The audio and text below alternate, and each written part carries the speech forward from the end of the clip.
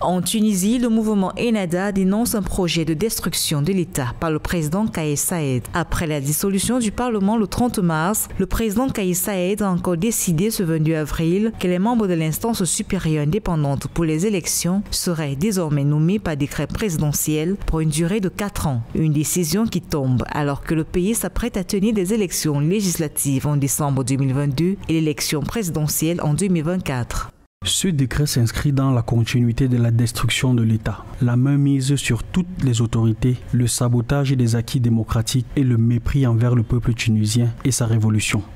Le mouvement Ennahda était la principale force parlementaire et pilier des coalitions gouvernementales successives depuis la chute du régime du président Ben Ali en 2011. Après le gel du Parlement par le président en juillet 2021, le parti de Rachid Ghanouchi avait réussi à réunir 116 votes sur un total de 217 députés en faveur d'un projet de loi visant à annuler les mesures d'exception prises par le président Saied le 25 juillet 2021. Une démarche qui a conduit à la dissolution du Parlement. L'instance électorale ne pouvait pas être la même que celle d'avant, puisque le choix et la composition de cette institution n'était pas à la hauteur. Il était aux mains des partis politiques qui étaient la cause principale de la crise du pays. Il avait tout à fait raison de remettre à plat cette composition et de partir sur une nouvelle base pour que les élections ne soient pas pipées.